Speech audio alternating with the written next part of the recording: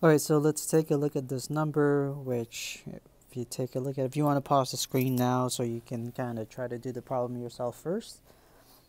But I'll start in 3, 2, 1. Okay, so we know that we need to track the values that are contained in an array called nums. So we've got a list. They're doing a whole bunch of remove operations here. So why don't we go ahead and just kind of take a snapshot of the information here and just kind of keep track of them. So 0, 0, 4, 2, 5, 0, 3, 0. Okay, so it looks like this is just a regular traversal for the most part, right?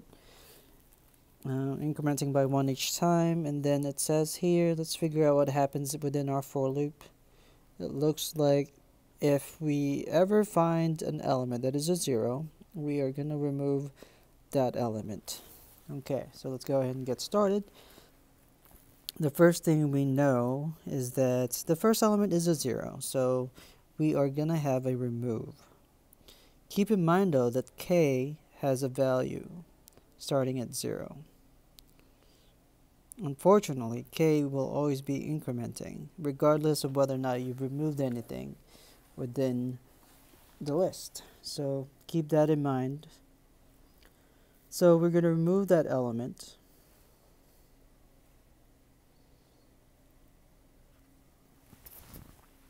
But what happens though is your list here, you've got a repositioning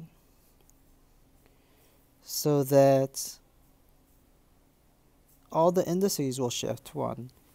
So 4 is now at 1, 2 is now at 2, etc., etc. So after that iteration, right? So after one iteration, we're going to go back up and increment k.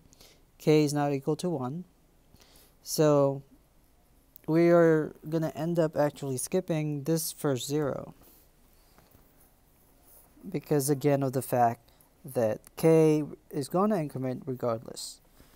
So if we take a look at this, we're going to go ahead and just say we're going to eliminate that one because it doesn't have a 0. Okay, next one.